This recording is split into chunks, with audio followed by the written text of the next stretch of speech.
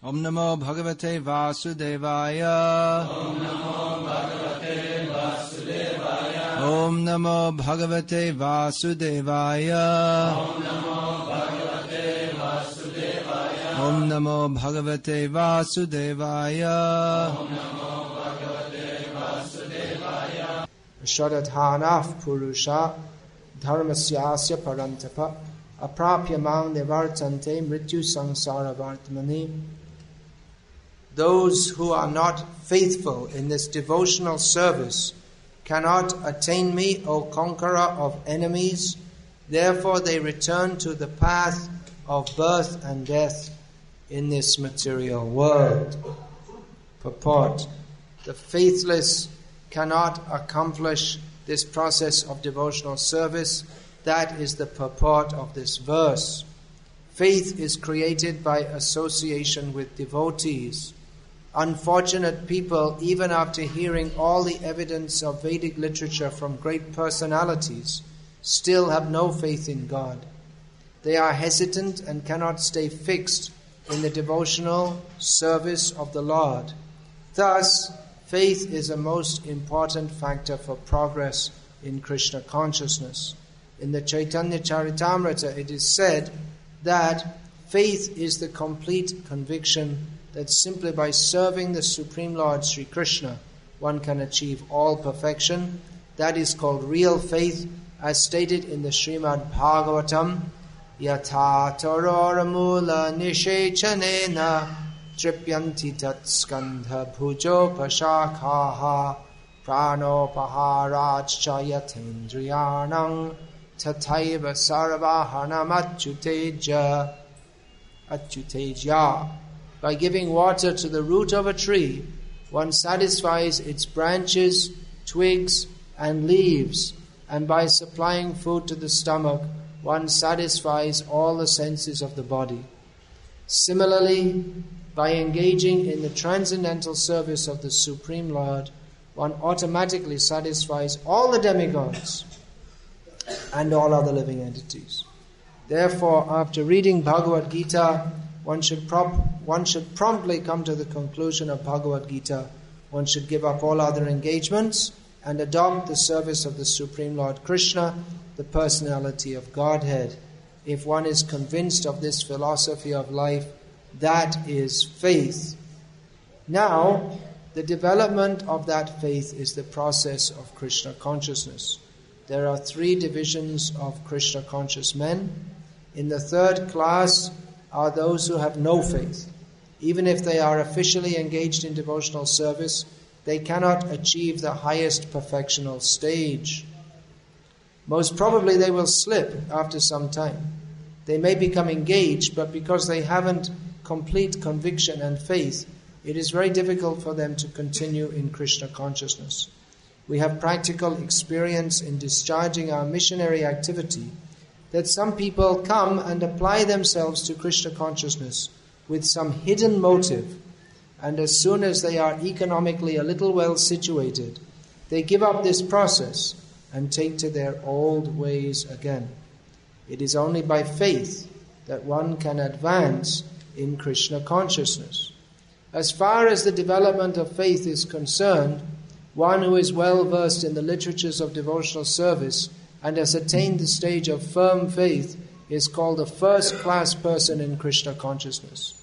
And in the 2nd class are those who are not very advanced in understanding the devotional scriptures, but who automatically have firm faith that Krishna Bhakti or service to Krishna is the best course, and so in good faith have taken it up. Thus they are superior to the 3rd class, who have neither perfect knowledge of the scriptures nor good faith, but by association and simplicity are trying to follow. The 3rd class person in Krishna consciousness may fall down, but when one is in the 2nd class, he does not fall down, and for the 1st class person in Krishna consciousness, there is no chance of falling down. One in the 1st class will surely make progress and achieve the result at the end. As far as the 3rd class person in Krishna consciousness is concerned, although he has faith in the conviction that devotional service to Krishna is very good, He has not yet gained adequate knowledge of Krishna through the scriptures like Srimad Bhagavatam and Bhagavad-gita. Sometimes these third-class persons in Krishna consciousness have some tendency toward karma yoga and jnana yoga, and sometimes they are disturbed. But as soon as the infection of karma yoga or jnana yoga is vanquished, they become second-class or first-class persons in Krishna consciousness. Faith in Krishna is also divided into 3 stages and described in Srimad Bhagavatam. First-class attachment, second-class attachment, and third-class attachment are also explained in Srimad Bhagavatam in the 11th canto. Those who have no faith, even after hearing about Krishna and the excellence of devotional service, who think that it is simply eulogy, find the path very difficult, even if they are supposedly engaged in devotional service. For them there is very little hope of gaining perfection. Thus faith is very important in the discharge of devotional service. This verse is a warning for devotees, aspiring devotees. It's a scary verse. Should make us feel afraid. Mama prapyaiva. They don't attain me, Krishna says. Who doesn't attain me? Ashadadhana. Those who do not have faith. They re-enter into the path of birth and death. Those who have been practicing Krishna consciousness for some time, they probably know some, should be up at that somehow, it's not.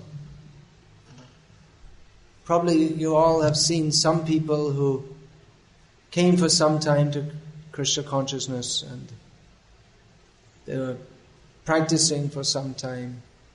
Maybe even got initiated, but nowadays you're not seeing them. They're not following. Have you seen people like that? How many years you've been practicing? 10 years. So you've seen quite a few like that, is it? Even they go all the way to get initiated, which means they take the vow to, for the rest of their lives, follow these principles, chant the Hare Krishna mantra.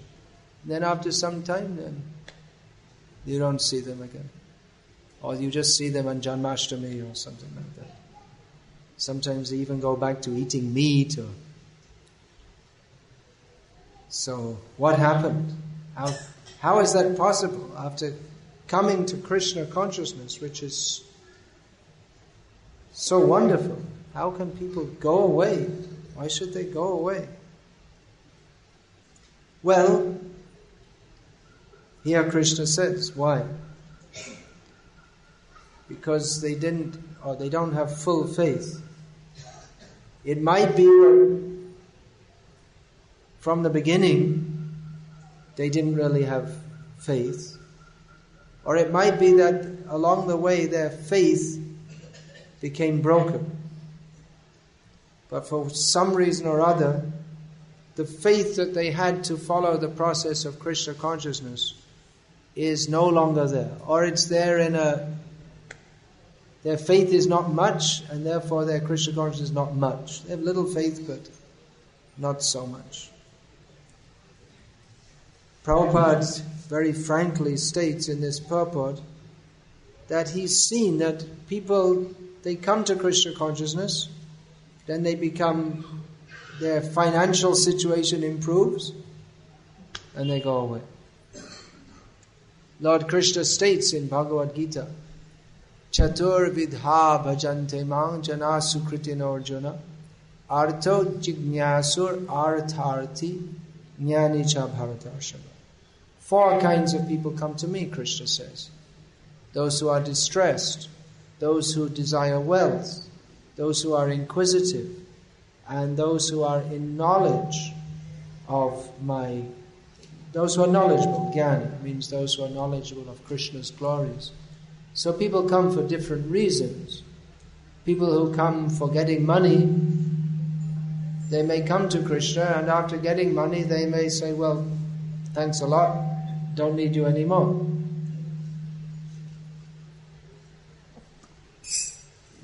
So what does it mean? They have faith in Krishna. To come to Krishna means to have faith in Krishna.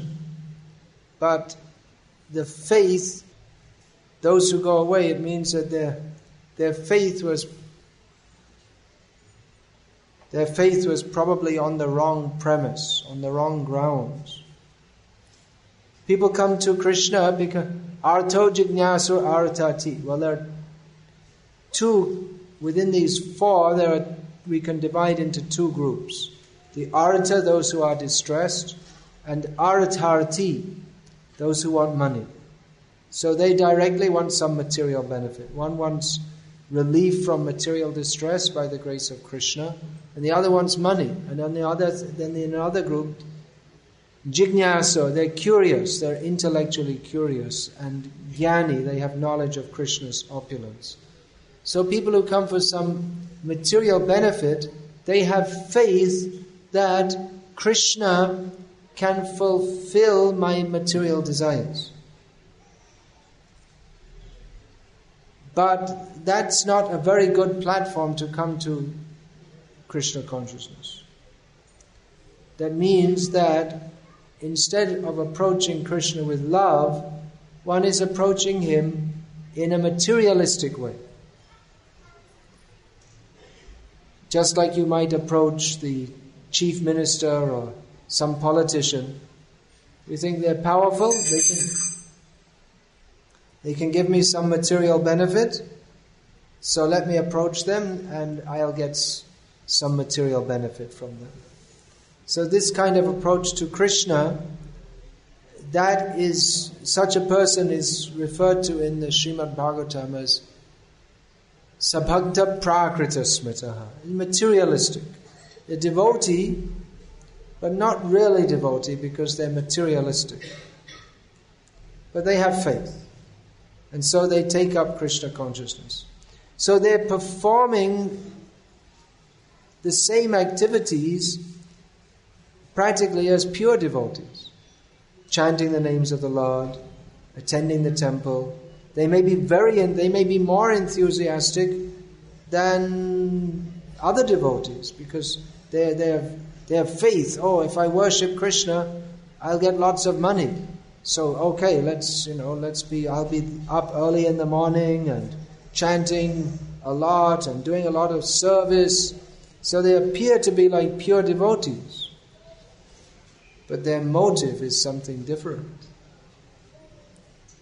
And therefore, many times we see when their wish is fulfilled, they go away. Or if it's not fulfilled, because Krishna is not obliged to say, okay, now you chanted Hare Krishna for 6 months, here's 10 lakhs of rupees. He's not obliged to fulfill your desire. And why?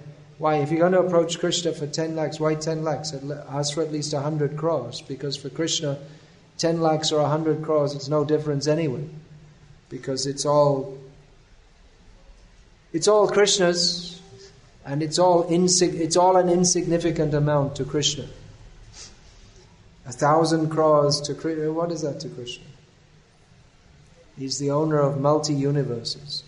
So if you're going to worship Krishna for money, then you might as well worship for 1,000 crores. Why for 10 lakhs? Why be small time? These ladies want to come in and sit down. Do you want Tamil translation is going on, if you want translation. But 10 lakhs or 1,000 crores, it's all material. It's not the real gift that Krishna has to give us. We see there are so many examples. This Sridhar, he was the devotee of Chaitanya Mahaprabhu, very poor in money, but very rich in bhakti. So once Chaitanya Mahaprabhu was showing his opulences as the Supreme Lord to all his devotees, he showed the Mahaishvarya Roop, full of all opulence. He said to Sridhar, what do you want? You're living in poverty. Even you see the hut he's living in doesn't have a proper roof. So what do you want? I can give you what. He said, I just want bhakti at your lotus feet, birth after birth. I don't want anything material.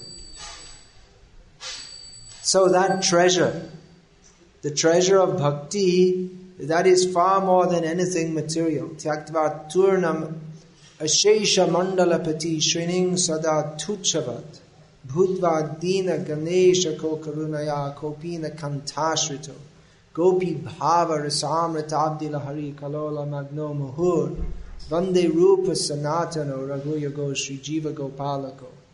Rup and Sanatan and the other Goswamis, they were very rich. When Rup Goswami, he resigned from the government service, he took one whole boat full of gold. That's what the money, that was his savings. How much savings do you have in your savings account? 1 lakh, 1.5 lakhs, 2 lakhs. He had a whole boat full of gold.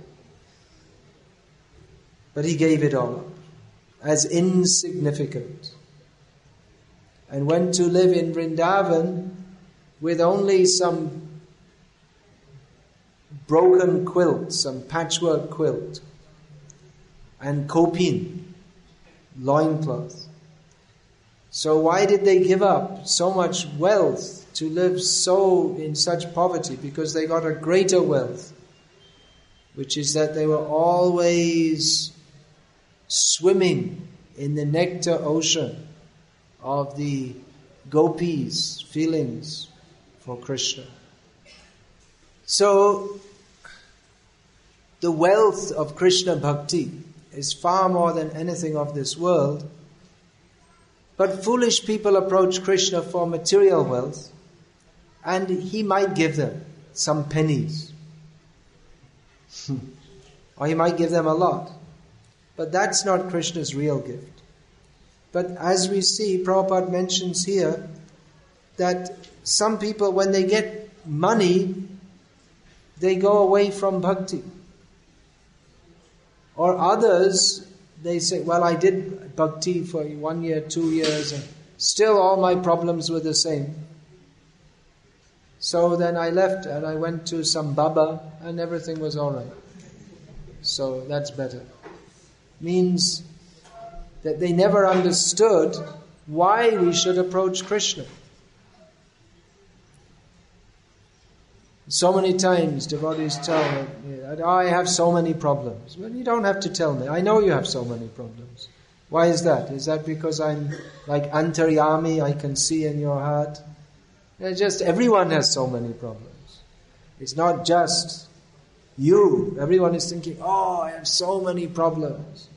Everyone has so many problems. And however many problems you have, you can be sure that there are plenty of other people with plenty more problems than you.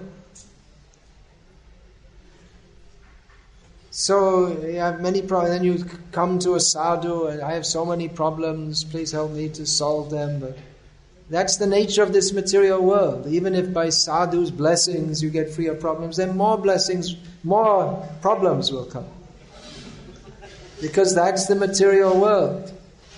It's foolishness to think that we will get free from all problems while living in this material world. It's not only foolish, it's practically demoniac to think that we shall enjoy this material world without surrendering to Krishna. So if we have many problems, very good. You have problems? Good. Now consider why. Why do you have problems? Because you, sir, are a rascal. You came to this material world, not only you, me too, and all of us. We came to this material world to forget Krishna. Therefore we're suffering in this material world. Purusha sukha dukkhanam bhuktritve hetu ruchyate. We are the cause of our own material so-called happiness and our material distress. So the idea that we shall go to God and get free from all our problems, well, that's true, but we'll get free from the problems. How? By sarvadhaman parityaja mamekam sharanam braja Aham tvang sarva papebhyo mokshayashami ma shucha. We'll get free from all our sinful reactions by surrendering to Krishna. And even that doesn't mean that all the problems will solve. That means that as long as we're in this world, there will be difficulties. But by surrendering to Krishna, we get free from birth and death. We get free from the mentality of being an enjoyer separately from Krishna. That is our problem. We say we have so many problems. Actually, we don't have so many problems. We only have one problem, and that's that we're not surrendered to Krishna. Or if you want to make it two problems, then we can say that we're not surrendered to Krishna, but we don't even recognize that our problem is that we're not surrendered to Krishna. And these 1 + 1 problem expands into unlimited problems. But we don't recognize what the real problem is.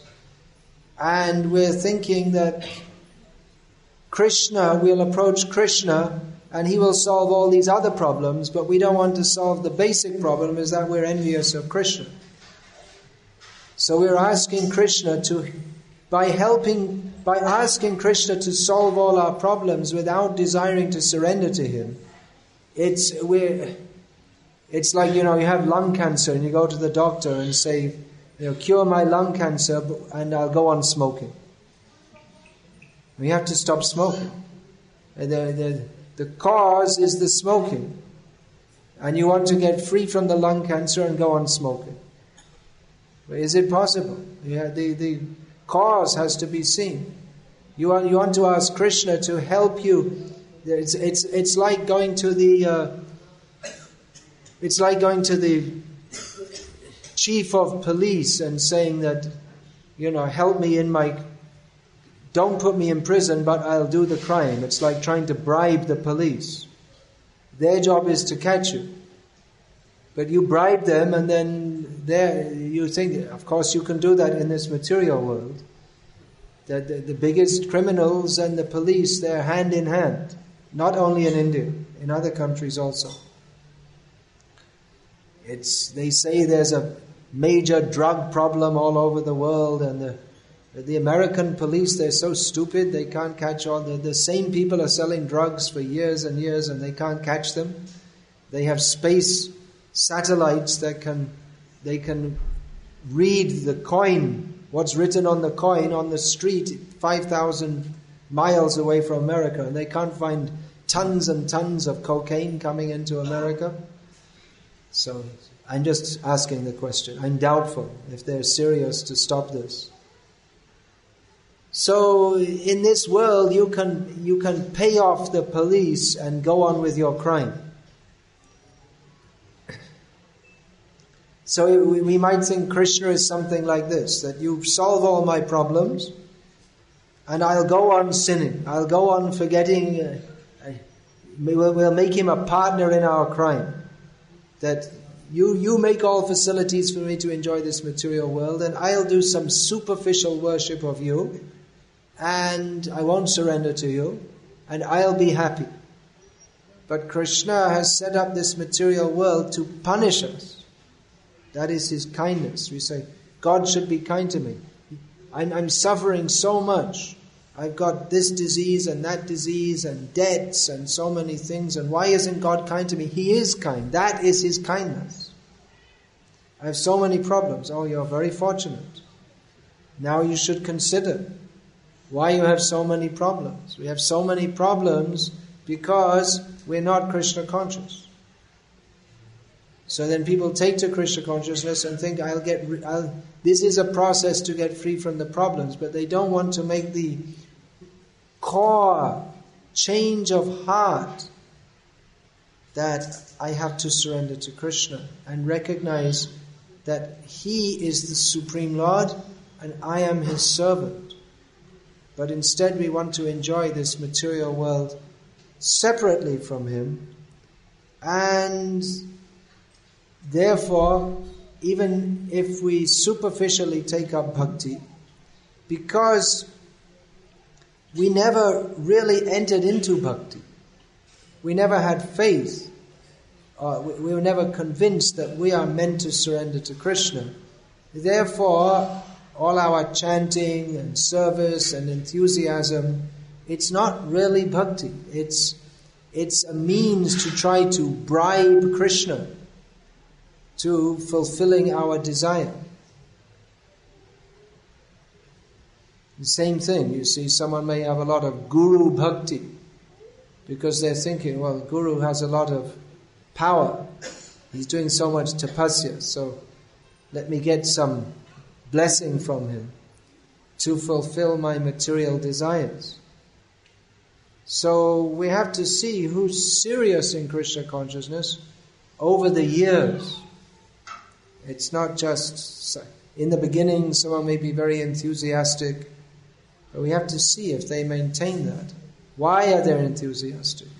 What is their motive? Our motive, this point Prabhupada is making in the purport, our motive, that is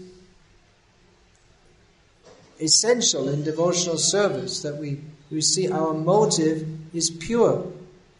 Our motive is to satisfy Krishna. Now in the beginning it's not pure, mostly because arto jignasur artarti, those who are desirous of money or becoming free from material distress, or those who are simply intellectually inquisitive, their motive in the beginning in coming to Krishna is not pure. But that should change, as Prabhupada mentions here. Faith develops by association with devotees. Now, devotee, what is the meaning of this term? We see people talk about the Ayappa devotees. At Udupi, there's a sign, the Madhva Sarovar, in front of the Krishna Matam, that Ayappa devotees should not bath in this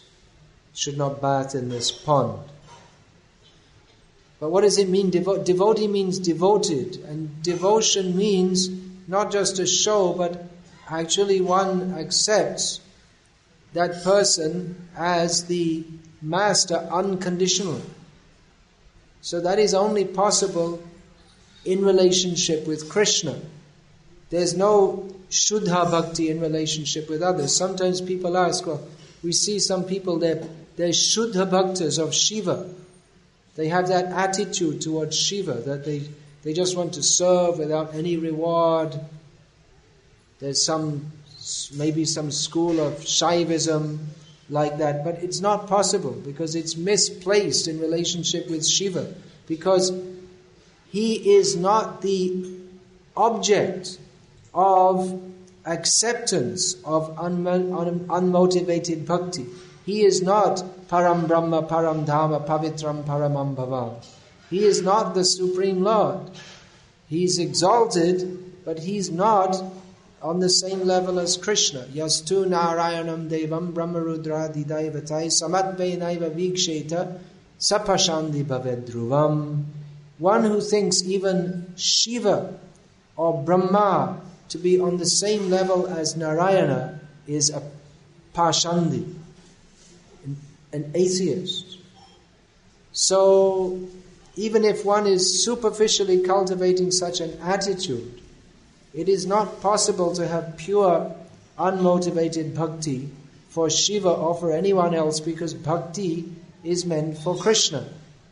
And one can have bhakti for Shiva, seeing him as a devotee of Krishna, but that's only a part of Krishna bhakti. There's no such thing as Shiva bhakti independent of Krishna bhakti. There is no bhakti independent of Krishna bhakti, because Krishna is the only actual object of bhajan, of worship. So, by associating with devotees, one should come to understand this. If one is enthusiastic to serve Krishna, that is very good. This temple is being constructed here with donations mostly from materialistic people. who think that by offering some money for building a temple, I will get some materialistic pious result. People have that charitable attitude. We have to encourage it also. They mostly don't come offering themselves. We have to encourage that. But they have that pious attitude because they think that, well, in doing business, I may be doing so many things which are not pious. Business means, especially in the modern age, there has to be cheating, lying, so many things. So let me be freed from that reaction by giving some donation for building the temple. Or they think that by giving this donation, then God will protect me and my family and my business. And like this, they desire some pious result. But the devotees, they should give their association to pious people by informing them that yes, it's good that you donate to the temple, but you should understand that there is a higher platform than that of punya, the platform of surrender to Krishna. This is the purpose of building this temple. There are already so many temples. This temple is not meant to be another business venture in which you build a temple, the people come, they give money, and the priests live very happily. They have enough income. It's not meant for that. This temple is meant for preaching dukkhalayam ashashvatam. This material world is miserable. Therefore, in our own real self-interest is sarvadhaman parityajya mamekam sharanam raja. To surrender wholly, solely, exclusively, without any reservations at the lotus feet of Lord Sri Krishna. Giving up all other so-called religions and so many other motivations. So a pious person may come to Krishna Bhakti. He will come with some material objective, but by associating with devotees, he should become purified. And actually, one should take initiation really only if he has this understanding that I'm doing this not for any material benefit, but I'm doing it for the sake of surrendering to Krishna. This Diksha, actually at the time of Diksha, one starts to apply tilak. That's the traditional system. So that one is stamped like an animal. An animal has the stamp. You belong to this master. So the tilak is stamped. Now this is the foot of Vishnu. That's representative. That now we are the slave of Vishnu. We have subordination, sharanagati. We're on the path of sharanagati, full surrender to Krishna. So that should be understood. If one is still thinking that I'm doing this for some material motive, then such a person, even if they're chanting 16 rounds of the Maha Mantra and 4 regulated principles, they're not really fit to be initiated. Because divyam jnanam yato dadyat purva pasya sangshayam. Diksha means the process by which one attains spiritual knowledge and subsequently becomes free from all sinful reactions. But if one is cultivating material desires, that means he's cultivating the propensity for making more sinful reactions. So one should be convinced that there should be arati. You shouldn't speak anymore. All right. You want the arati, so you can go and put the collection plate and get some more collection. Hearing. If people hear, mostly people think they'll get more benefit by seeing the arati. They'll get more benefit by hearing. So you can do the arati, but the hearing should go on. Even if they don't see the arati, if they hear, that will be more beneficial. Until you understand that, you're not fit to be initiated. Just exactly what I'm talking. Divyam Jnanam. One should attain spiritual knowledge. Whereas the neophyte devotee thinks, I will watch the arati. And hearing all this, they also think, yes, I'll sit and I'll listen. And why listen? Because I'll get some benefit. Then God will help me. It's a pious activity. But listening, actually listening, that it should vidyate hridaya grantihi, it should cut the knot of the heart, that they're not interested in. Therefore it doesn't cut. They don't hear. It's all very superficial. One should be initiated when one comes to the standard of Shravana Dasha. One is fit for hearing. Unless one is fit for hearing, then he's not fit to be initiated, because initiation means you hear from the Guru. And the Guru speaks, Vidyate hridaya grantihi, chidyante sarva sangshayaha, to cut the knot of material attachments on the heart and clear all doubts. So, that has to be seen. What is our motivation? Otherwise, we see sometimes devotees, they're very enthusiastic because they have faith that Krishna will help me in my material life. There are so many examples. This cheating, they take Krishna consciousness as another kind of cheating. They can employ Krishna as their servant so that they can go on with their business of enjoying this material world. That is called cheating religion. Dharma projita, kaitava atra. Srimad Bhagavatam begins with rejecting cheating religion. But people of different outlook, they take that, this is a very good opportunity to cheat. You see, these people are very straightforward. So straightforward people, they're very easy to cheat. They think like that. But they don't know that Krishna is the biggest cheater. Therefore Krishna says, Ashadadhana purusha dharmasyasya parantapa aprapya mang nevartante mrityu samsara vartmane. That if you don't have faith, if you don't really want to accept me, if you're simply making a show, then I don't accept you. Then you go back. You want it? Material life? Alright, you take your 10 lakhs, 100 lakhs, 1,000 crores, you take and go back and become a worm in stool in your next life. Krishna, if you want, He'll give that opportunity. There's so many people come enthusiastically serving. One so-called disciple of mine was very enthusiastically serving and not making much money, but doing some small business. And I suggested that, well, maybe you could sell Prabhupada's books. You could go to different temples and sell the books.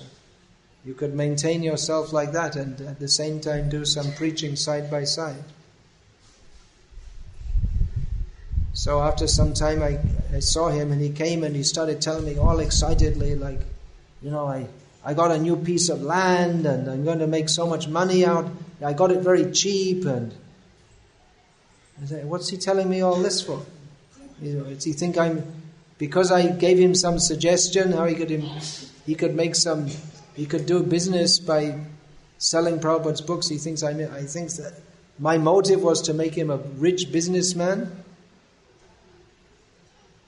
And then he said, I got this plot of land. I said, what for? And then he started thinking, whoops, wait a minute. Oh, for a temple. So I said, okay, so give it in ISKCON's name. How many rounds are you chanting? Not 16. So he thought I would be enthusiastic. He was very enthusiastic. I'm making lots of money. I bought some land. But where should I be I'm supposed to be enthusiastic about that and not chanting. Before he was chanting and serving humbly. Now his enthusiasm for that is gone. He's become very enthusiastic. I found some way to make some money. I asked, how are you making so much money? By preaching. What kind of preaching? Selling rudrakshas. That's preaching? Oh, and Bhagavad-gita also. So cheating mentality. But will he cheat Krishna? Or someone comes and he's got a girlfriend, never mind his wife, but she's becoming a devotee. Rascal. He's trying to convince me this is very good because she's becoming a devotee like you, learning how to engage in illicit sex, and he's thinking I should give the blessing. The Guru will give blessing. Whatever rascaldom you do, and in the name of Bhakti. And this idea that you do whatever you like, and you have a bead bag, and you say, Jai Guru Dev, and give him 1,000 rupees, and then all right, he'll give the blessing. I'm very fortunate that Lord Krishna directed me to a guru who didn't cheat others like that. We should be grateful that Prabhupada, he was very clear. We are here to serve Krishna, not to serve our mind and our senses and our body. He didn't compromise for the sake of getting money and followers, even here in Chennai. Of course, at that time, Injambakam wasn't Chennai. It was a field a long way outside. But in those days, Chennai, when Prabhupada was there, who was that? He was Chief Justice or something, some big person, brought Prabhupada to his house and said that you please speak to us about Ras Leela. Some big man. He had deities of Radha and Krishna in his house. And Prabhupada explained that, no, this is not just for speaking to everyone, that anyone just come to talk Ras Leela. He said, no, this is only for most advanced devotees. And he said, yes, we're most advanced. Prabhupada said, you may be, but I am not qualified to speak to you. I am not advanced. So he didn't go along with their nonsense. He was quite clear that this is cheating, to think that you, with all your material attachments, you shall listen to Ras Leela. So they may have lost their faith in Prabhupada. Oh, he's not on such a high level. He doesn't want to speak about Ras Leela. Of course, Prabhupada wants to speak, but not to you. You're not fit. But that they won't accept. They have faith that I'm already advanced. Then you don't need to go to a guru.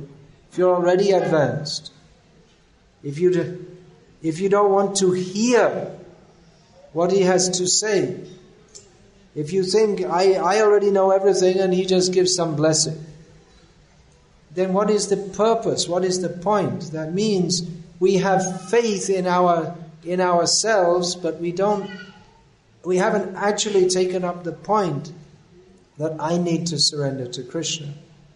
So such persons, they go away and they blame the devotees. The devotees, they're not up to the proper standard. So here Krishna is talking about faith. But what is that faith? That faith is in, not faith that Krishna, he will fill our material desires. But here when Krishna says, those who do not have faith, it means they do not have faith in the process of pure devotional service, of pure surrender to Krishna. So such persons go away because actually they never really came. They were never really there in the first place. They only appeared to be performing devotional service. But they're not, because their aim is to take advantage of this process for their own material aggrandizement. So it's understood that not everyone can immediately surrender. That's why there is the process of bhakti yoga. But we have to, if we're actually going to come to Krishna and not fall away, then we have to clearly have the goal of surrendering to Krishna. If we don't have that aim, then we will say that, yes, I want to surrender to Krishna. But actually we have some other aim. Or what we call surrender to Krishna is our own cheating program for indulging our mind and senses and body. So what do we want? What are we praying to Krishna for? Are we praying na dhanam, na janam, na sundaram? Or are we praying na dhanam, but maybe just a little bit? Or na dhanam, but I don't want for myself, but I'm doing this business, I'm making lots of money, or I'm earning so much money, but it's not for me, it's for devotional service, you see. Or I'm building this big house, and it's not for me, you see. I'm just living there, but the main point is to do bhakti. So it's self-cheating. Don't be self-cheating, otherwise we won't get bhakti. We should know that the process of devotional service is for our purification. We've come here for purification. Don't try to take shortcuts. We may think, let me find a guru who lets me do whatever I like. No rules, no regulations. And you just bribe him, give him 100 rupees, smile at him, say, Jai Guru Dev. This kind of guru is very nice. But I don't want any guru who tells me, you have to give up this and give up that, and stop watching TV and stop eating kami food. So anyway, I'll get initiated by someone who lets me I'll have the maximum sense gratification and get pure Krishna prema also. This is cheating mentality. So, faith means faith in the process of devotional service. Sarvam etadritang manye yang mang vadisi keshava. What Krishna tells us, we have to have faith in that. We can't dilute it or pollute it or readjust it to our own ideas. We have to, ourselves, we have to see that we need adjusting. There's something wrong with us. We need to take up the instructions of Guru, Sadhu, Shastra. Not that we have our own program and we'll take the benefit that is there from Krishna consciousness and use it for our own program. That's not bhakti. It never can be defined as bhakti. Srila Rupa Goswami in Bhakti Rasamrita Sindhu has very clearly defined what is bhakti, and he's differentiated that from a show of bhakti in which someone may be dancing very ecstatically, but when the dancing finishes, the sense gratification begins. I've seen in Bangladesh, it's just shameless how the paid kirtan groups, because people have faith that kirtan is very auspicious. It's the yajna for this age, so we'll organize a yajna. So we call in professional groups, and they sing they're very musical, and they dance up and down with a lot of ecstasy. They only do that in the evening when there's a big crowd. During the day, when there's just a few retired old people, then they don't bother jumping around. But at night, when there's a big crowd, they have to put on more of a show. So they're jumping up and down, a lot of ecstasy, Hare Krishna, falling on the ground sometimes in ecstasy of prema, and then their time is up. You see, they only do 2 hours or so at a time. Then the next group comes. If the next group's late, they start to get upset. What's going on? We're not getting paid for this. Time's up, and it's 2 hours. I didn't smoke a bidi, so Then they rush off the stage and immediately someone's there to offer bidi seva. You see? To the Vaishnava. You have to serve the Vaishnavas. Just open cheating. What is the ecstasy? Just a show. So, in this part of the world, we don't have such a developed Vaishnav culture yet, where the cheating is so much ingrained. But we have to see, what have we come to Krishna for? Are we going to remain on the path of Krishna consciousness? Are we actually on the path of Krishna consciousness? Do we want to surrender to Krishna? There are so many deviations, artificial ecstasy. We like to discuss so many things about Krishna's intimate leelas. Or Krishna consciousness can be used as an excuse for giving up our material responsibilities. I don't need to look after my children, they're just Maya. I'm going to go and do Guru Seva. Forget the children. So many ways we are deviating.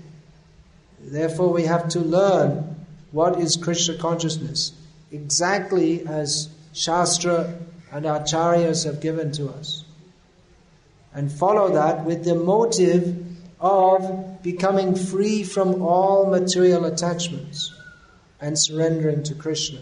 Not that in the name of Krishna consciousness we cultivate more material attachments. Oh, I got a girlfriend and I'm making her Krishna conscious. Or I'm making lots of money, but it's all for Krishna. That's what everyone says. You go to all the businessmen, they'll all quote, what is this? Karmanyevadhikarasta. You have a, see, I'm just working, I'm not attached. You see, I'm making lots of money and I'm not attached. I'm making crores of rupees. You see, I'm not attached. Here's 100 rupees for you. You see, proof. I'm not attached. I'm also a life member. So giving up material attachments. Who likes to discuss? If we discuss this more, less people will stay. If we discuss all nice Krishna Leelas, Krishna stealing the butter, sing a few songs, oh, so many people will come. And if we say that you have to give up material attachments, they'll all go away. So what does that mean? They're attached to Krishna? No. They're attached to hearing some entertainment in the name of being Krishna conscious. Otherwise, they should like to hear how we can become free from material attachments so that we can actually appreciate Krishna. But they think, oh, we're already appreciating Krishna, so what is the need to give up material attachments? But that is not actual appreciation. Because if there is actual appreciation, then there won't be material attachments. So either they pretend that the material attachments are not material, that they're actually spiritual, or some other way they try to cheat. But this means that the actual seed of Krishna bhakti never took place in the heart. And such a person can never actually develop in Krishna consciousness.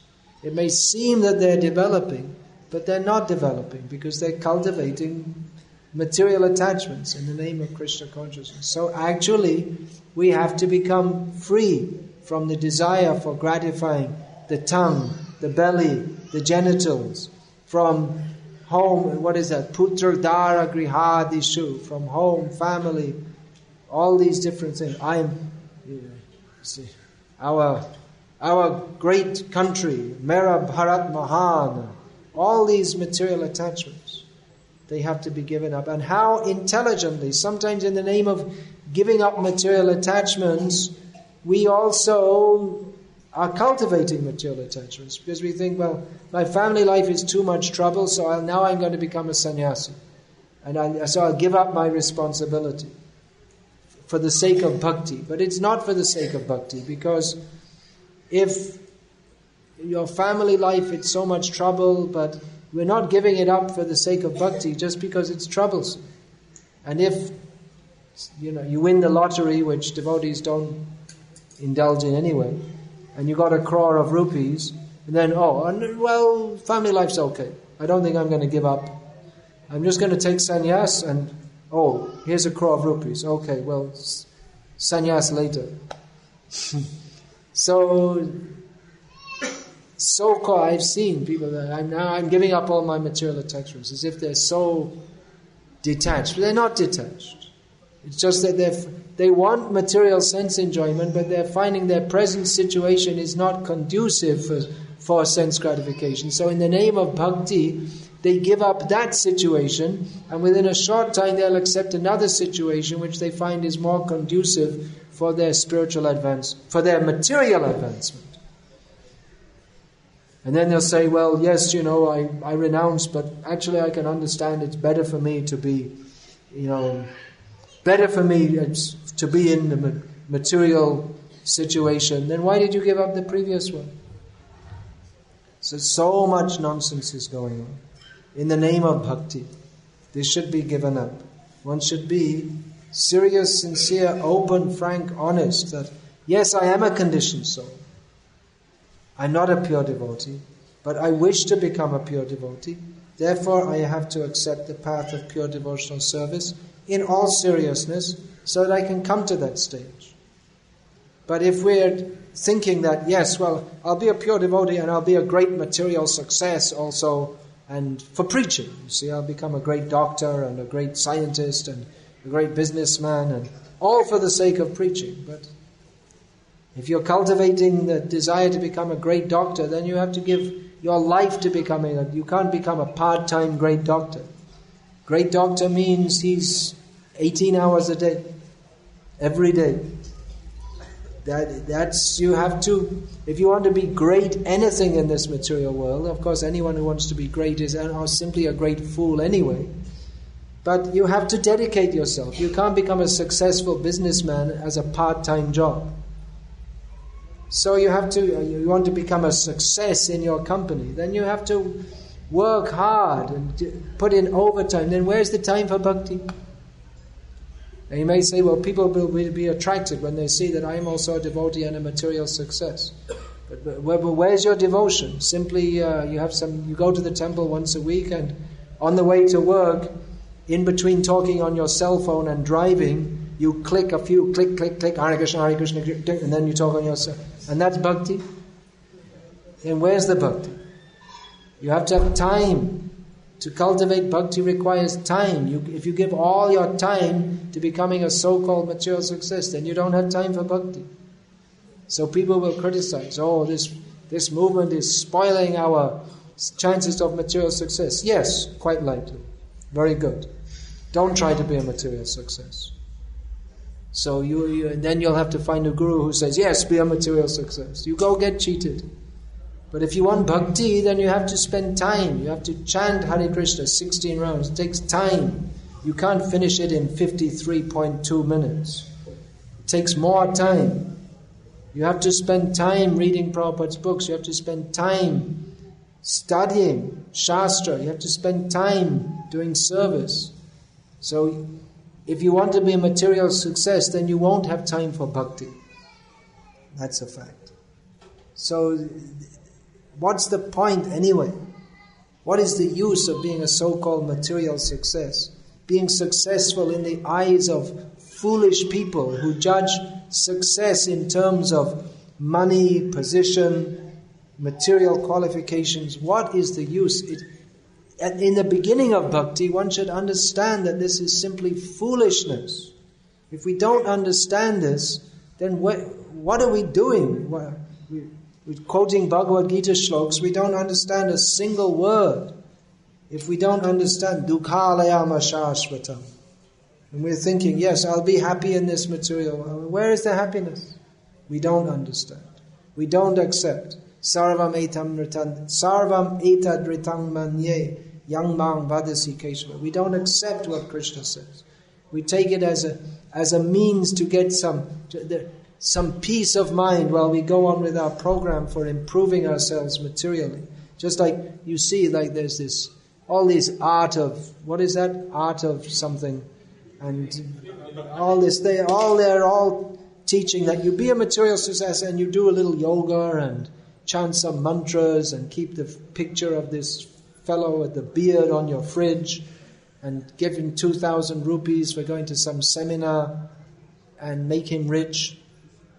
And you see, you be a material success and this art of something or other, and you get freedom from stress and all this, all cheating. Krishna consciousness is not meant to be another kind of cheating in which you go on with becoming a foolish idea of becoming a material success and getting some relief from the distress which comes from trying to be a material success by chanting Hare Krishna. It's not meant for that. It's not meant to be a palliative for the distress incurred by increasing our material foolishness. It's meant to be for becoming free from foolishness. And there are many people who will say, don't listen to that. That's foolishness. Be happy in this material world and chant Hare Krishna. Then later, it's all right. What Maharaj said is very true, but later, when you're 97 years old, then you take it up like that. He's a sannyasi. He doesn't understand all these grihastas, So he's not very understanding. Understanding means you should understand what Krishna says, not what someone who has some other program apart from Krishna. We all have different programs.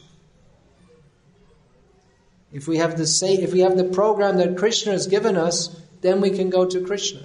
If we have some other program, then aprapya mam nivartante mrityu samsara vatman. Then we don't go to Krishna. It's quite clear. So what do we want? Sometimes we say, who wants Krishna Prem? Everyone, Haribol! And if we say, who wants to give up eating chocolates? No one says, Haribol! And you're going to get Krishna Prem by indulging in sense gratification? This is simply nonsense. We'll go on with all our material attachments and watching TV and eating karmi for everything and Haribol! Prem! Don't cheat ourselves. Let's see what is the process. That we have to chant Hare Krishna, give up material attachments, and take the mercy of Chaitanya Mahaprabhu by which Krishna Prema is attained by following the process as given in Bhakti Rasamrita Sindhu, given by the Acharyas. Otherwise, you can talk Prem, and there'll never be Prem unless we follow the standard process meant for overcoming material attachments and giving up sense gratification. Is there any question, please? No question. Time for arati. All right, have arati. The deity is better because he doesn't speak. Yeah. Mike, give the mic. We have it. All right, speak, and I'll repeat the question. Worship of Ganesh is recommended, yeah. That's stated in the Nectar of Devotion. Our recent acharyas have given the process of worshipping the acharyas to become free from obstacles in the path of bhakti. Actually, Ganesh is worshipped for overcoming material obstacles, which may also occur in bhakti. There may be some material obstacles to the just like in procuring ingredients or for arati or for overcoming inauspiciousness. But for overcoming the real obstacles to our bhakti, which is our kam, krodh, lobh, moha, mada, matsarya, then we have to worship the acharyas. And by worshipping the acharyas, then worship of the demigods is included.